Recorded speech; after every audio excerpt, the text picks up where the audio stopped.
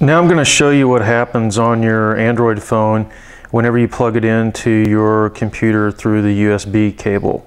This can be kind of confusing if you haven't done it before, so I'm going to take you through it step by step. Here's my phone. I'm going to plug the USB cable in.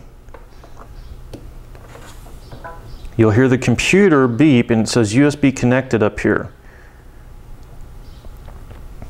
What I'm going to do is go up here and drag the screen down, and I'm going to press this USB connected button. You get a little screen, shows the USB connected, and then this is a really important step. You want to press the turn on USB storage button.